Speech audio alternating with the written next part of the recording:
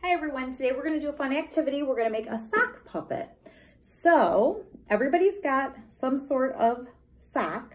Go ahead and get that out and then find some cardboard, cardstock, even a thicker piece of construction paper would probably work. And what we're gonna wanna do is cut out a mouth. So this is actually gonna go inside that sock and become the mouth. So I just kind of cut out a half circle, folded my cardstock in half, and then cut it out. And then what you're gonna wanna do, this is the mouth, so you're gonna wanna feed it in this way. The flat side will stay towards you.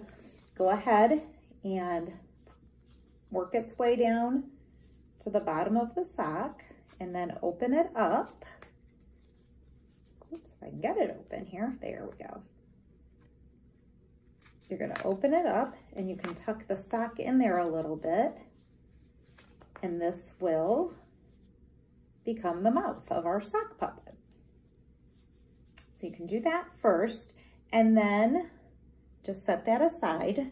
And then we're gonna make hair. So you've got some yarn in the center. You can determine, again, this is your puppet, how long you want your hair to be. So I've already done some. So mine's gonna have red hair. I know you have some different colors in the day center, so have fun with whatever colors you choose. So all you have to do is just kind of decide how long you want the hair to be, and you can just go back and forth.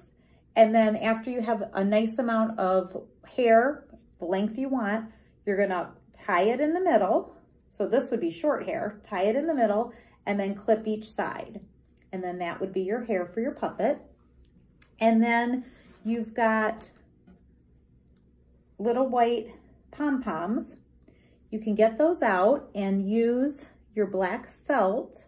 I've already cut out the pupils of my eyes. So I've got two little eyeballs here.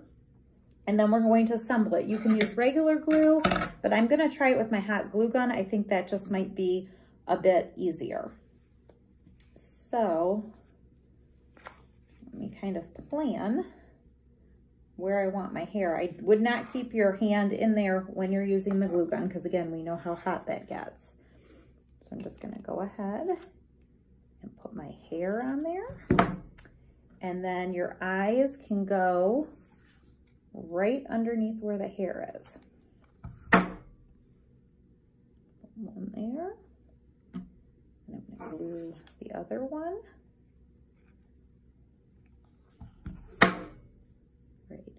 There, and there is my sock puppet. I don't know if it's going to be dry enough yet to pick up. I'll have to be careful.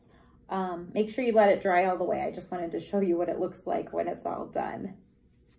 So then you just tuck that little piece of paper in there, and there is your sock puppet.